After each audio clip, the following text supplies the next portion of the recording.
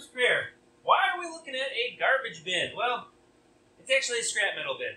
So what do we have? We have a whole bunch of parts in here that I pulled off of several motors. We have several different head gaskets. We have some nuts, bolts, things like that. What I actually want to talk about today is gaskets themselves. So we're going to pull a little bit of this stuff out of here. Don't need that at all. Time to cover for a Ford. You need one? I'm getting rid of it. Actually, we can talk about that one. I'm going to go ahead and pull some gaskets out of here. What I really want to talk about, though, are different kinds of head gaskets and how things seal and why different styles are important. So we have MLS gaskets, like that exhaust gasket that I pulled up first. And of course we have the rubber ringed, I guess. I don't know how I want to call it. We have some aftermarket head gaskets, some factory head gaskets. We have an oil pan gasket here I want to talk a little bit about. And I think that's pretty much it there. That'll be enough to cover for a little bit. So, this is a exhaust manifold gasket. Now, this is what's called a MLS gasket. It is just multiple layers of steel that are all just kind of squashed together. And there's different versions of these. Some of them have 3 like this does here. Actually, is this 2 or 3? I don't know if this is the same gasket or part of one and part of the other. But either way, sometimes they have different layer counts. Sometimes it'll be a single multi-layer. I don't know why they call it an MLS still, but it's just a single layer steel gasket. And the only thing that gives them a sealing surface is the embossed or raised surface that is on here. Oh, I can't see that. There we go. You can see it here. So you see how you have that area that has a ring that is indented? That spot is stretched out metal right in that area. And because it's stretched out, it always applies pressure to both sides of the thing that you're bolting together. In this case, a manifold and a cylinder head. Now, we have that as well in head gaskets. And I have 3 different types of head gaskets here, but we're going to talk about a 4th one in a little bit. So, we have, there we go, these 2 gaskets here, and they are very similar. They are the factory head gaskets for different GM trucks. This is for the LT-based engine 2014 plus models, and this one is for the old school stuff. It's actually from my personal vehicle, and you can tell by the grime. If you did not see that video, I have a video of the oil pan off, addressing the oil pressure, and then I also have a video of taking the engine apart after the oil pressure thing did not get resolved and seeing why, and it was just because of sludge. So if you want to see that video, see the condition of a 300,000 mile motor, I'll go ahead and throw that one in the corner as well.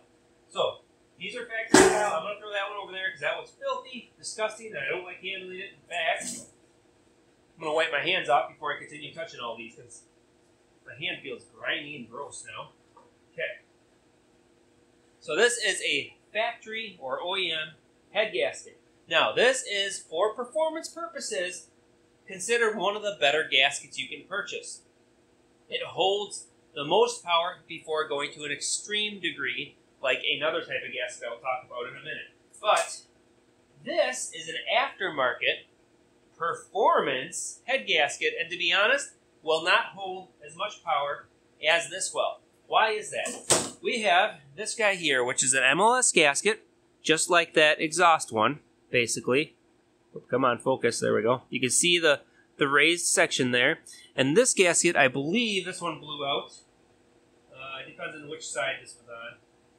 One of them blew out, but it blew out in the firing ring. This is on a car that makes over 1,000 horsepower at the rear tire. And it was blowing this gasket out. I do not believe it's going to blow this style of gasket out. This was a test we were trying. We were told that this gasket is going to hold up. It can't hold up. It just doesn't work. So we're going to ditch this style and go to another style that has very low miles on it. But the factory gasket, unlike that one, now if we look real closely here, you can see they really don't have that embossed or raised or flattened or whatever you want to call it metal there. But what they have instead is they have this little sealer ring around here. So why does this work better than the other one if the other one has metal that's pushing against constantly, but this one does not? Well, what's happening is this little sealer that's on here adds thickness to the gasket. Rather than emboss the steel and spend extra money on stamping equipment, just cut it out and throw a little sealer on there with basically a printer that prints over top of it. I believe that's how they do it. But they apply a sealer at a very consistent thickness, and when the cylinder head comes down on it, this creates more clamping force right where the sealant is, and it squishes tighter in that area. Now, the MLS one that I just showed you, that material, or that sealer material, is all the way throughout the whole thing. So it's using the same exact metal thickness throughout the entire thing. The only difference is they stretch some of the metal out in a couple of areas and allow it to push against it. But because it's all the same material and all the same coating thickness, so everything's basically the same thickness, it can't hold the power quite as well as this. At least that's my theory. So we have one other head gasket that we can talk about here, and it is actually, part of it is in my toolbox. It is the style that we first tried, but it did not work. Not because the gasket was a failure, but because I failed to do my part in checking something I just did not anticipate. And what it is it's like a power ring gasket. Now, the company that makes this particular gasket offers this kind of a power ring. Now, this is for a head gasket as well. See if we can see it here. If I get, there we go. Kind of see that. You can see that surface has a little bit of a couple of ridges in there. And then, oops, this surface here is flat.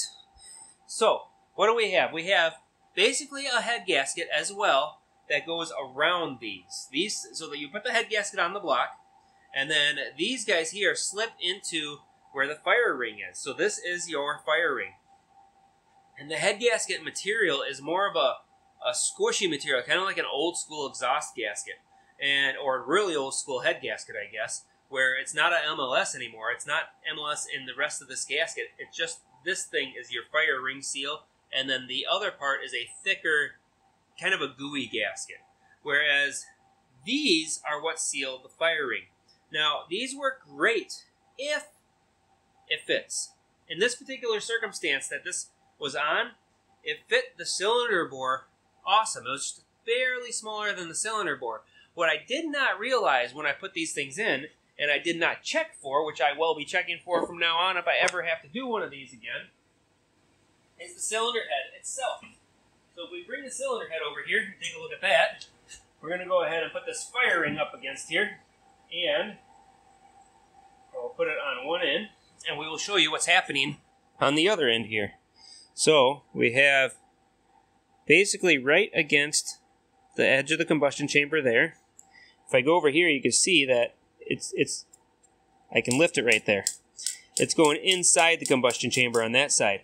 So when I did this, of course I put the head gasket on the block, I put the cylinder heads on, and I was not prepared for the fact that these combustion chambers are wider bore than what this is. So that caused a little bit of a problem, obviously. And because of that, it only had those little rings that were on here. I think there's 3 of them. Yeah, 3 of them. Only one of them was actually touching around that area of the combustion chamber. Of course, this caused a leak. So the head gasket failed in this particular scenario. Now, had we had a bigger bore of these, it would have been fine. There is also one more style of head gasket that's not very well known. It's an SCE Titan gasket. It's a copper gasket, but it has a metal stainless ring in it, and they actually work really well for some applications, but I guess not all. Rumor has it they don't work well in the LS, but I have not verified that under heavy power loads yet, so take that with a grain of salt. Now, let's move on to these rubber embossed gaskets, or whatever you want to call them here. So these guys here, they have the aluminum on the outside. This is the crush zone area, so you bring your plates together against this, and then you have the rubber section here. Now, these are reusable if they're in good shape. So, what you have, this rubber here is supposed to be raised. We'll give you a look at this crappy one first. You can see that that thing is flush with it. So this gasket is shot, and in fact it leaked. But if you look at this gasket here, see how the rubber is going above? It's actually raised above that, or silicone in this case. They're actually silicone, but this is an oil pan gasket. You can see that that silicone is higher than the aluminum. So as long as this silicone is higher than the aluminum like that, you can reuse these gaskets. I don't know if I have an intake gasket. Nope, don't got an intake gasket in there. I was hoping to show you one of those. So you can reuse intake gaskets, you can reuse these gaskets, anything that's kind of a rubber style or a silicone style gasket, especially if it's got a metal squish plate like this, as long as it's raised and looks like it's in good shape, you can reuse it. And of course, gasket preparation is critical, absolutely critical. As you could imagine, with the MLS head gaskets, these styles right here, you're going to want both machined surfaces to be as flat as possible. So it's highly recommended that anytime you pull a cylinder head off, you have the heads decked to smooth out that surface and make sure it's good. Because right around the bolt holes, you're going to have manipulated metal because it's tighter there than the rest of it. This is all pushing up, the bolts are pulling down, it's going to squish everything and distort it. So make sure you get the heads milled. And of course, I always recommend a valve job if you have the cylinder heads off anyway, especially on these GM vehicles.